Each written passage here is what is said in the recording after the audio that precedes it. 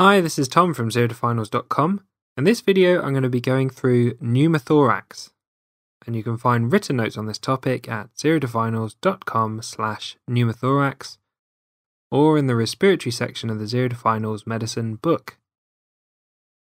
Let's jump straight in. A pneumothorax occurs when air gets into the pleural space that separates the lungs from the chest wall.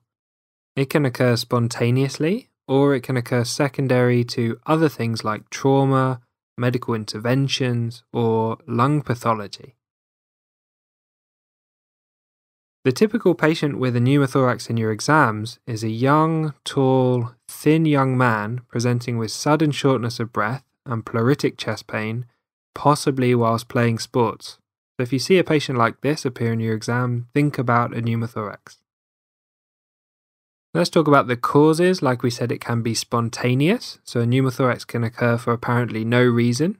It can be secondary to trauma, so think about it if somebody's been in a bicycle accident or a traffic accident or something like that. It can be iatrogenic, which means it's due to something that we've done, some medical interventions, and this could be a lung biopsy, it could be mechanical ventilation or insertion of a central line.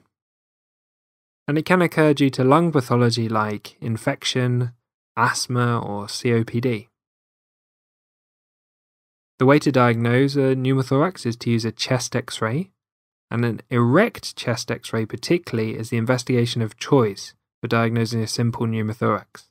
And by erect, we mean that we want the patient to be standing upright with their lungs fully expanded so we get a really clear picture of the lung fields.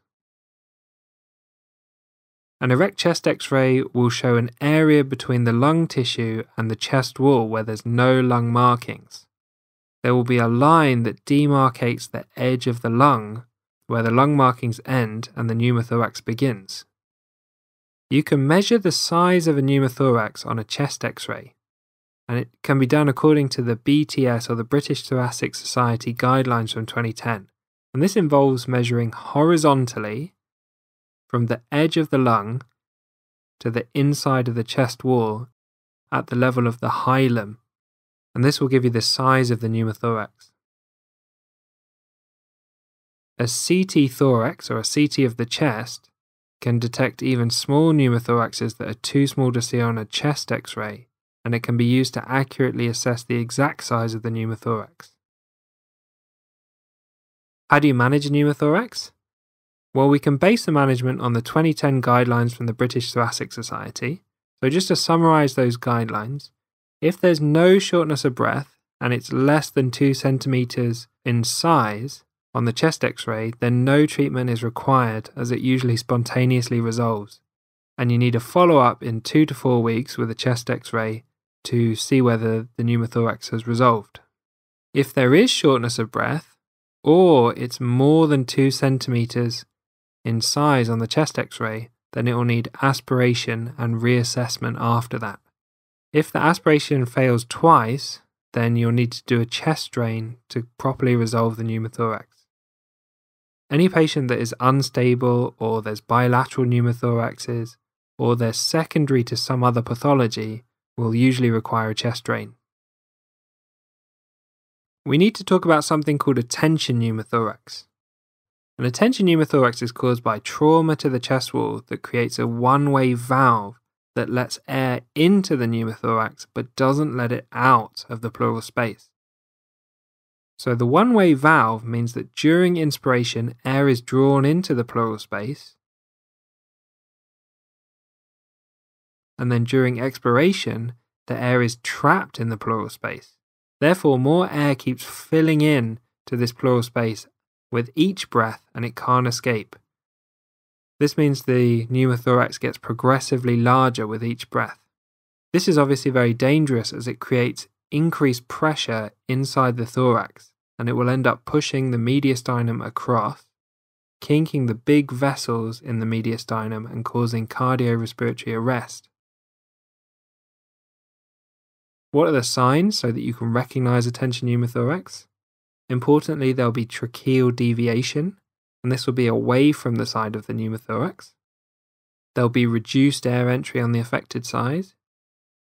When you percuss the chest, there'll be increased resonance on the affected side because it's full of air, and there'll be hemodynamic instability due to the pressure on the heart, so there'll be tachycardia with a fast heart rate and hypotension with a low blood pressure. How do you manage a tension pneumothorax? Well, the management of a tension pneumothorax is something that's worth just memorizing for your exams, and something that you can recite when asked how to manage it.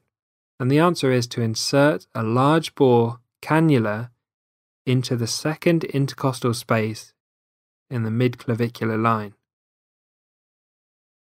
And what this does is it creates a way for the air to get out of the pneumothorax or out of the pleural cavity and relieves the tension so that the lungs can re-expand and the mediastinum and the cardiac vessels can return to their normal place. If you suspect there's a tension pneumothorax, then you shouldn't wait for any investigations because this can delay it, and each breath is increasing the size of that pneumothorax and increasing the risk of cardiorespiratory arrest. Once the pressure is relieved with a cannula, then the patient should stabilize and a chest drain can be put in, which will give definitive management to remove that air. So that brings us on to talking briefly about a chest drain. Chest drains are tubes that are put inside the pleural space to relieve fluid or air from the pleural cavity. Chest drains are inserted into something called the triangle of safety. And it's called the triangle of safety because when you put the chest drain into this area, you're least likely to damage local structures. And this triangle is formed by the fifth intercostal space, or the inferior nipple line, the mid-axillary line, or the lateral edge of the latissimus dorsi, and the anterior axillary line, or the lateral edge of the pectoris major. And these three landmarks form a triangle that can be the location of the chest drain. The needle is inserted just above the rib, and this is to avoid the neurovascular bundle that runs just underneath each rib. So once the chest drain is inserted, you need to obtain a chest X-ray to check the positioning. So thanks for watching. I hope you found this video helpful. If you did, don't forget there's plenty of other resources on the Zero to Finals website, including loads and loads of notes on various different topics that you might cover in medical school with specially made illustrations. There's also a whole test section where you can find loads of questions to test your knowledge and see where you're up to in preparation for your exams. There's also a blog where I share a lot of my ideas about a career in medicine and tips on how to have success as a doctor. And if you want to help me out on YouTube, you can always leave me a thumbs up, give me a comment, or even subscribe to the channel so that you can find out when the next videos are coming out. So I'll see you again soon.